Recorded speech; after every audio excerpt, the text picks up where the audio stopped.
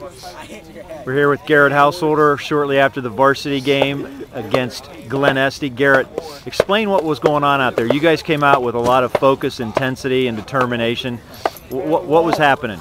Well, we knew they were going to be coming out hard because of their senior night, so we knew that we needed to keep the ball under control and stay poised and just possess and play like we know how to. Yeah, and they came out, they were pushing, shoving, a lot of physical play.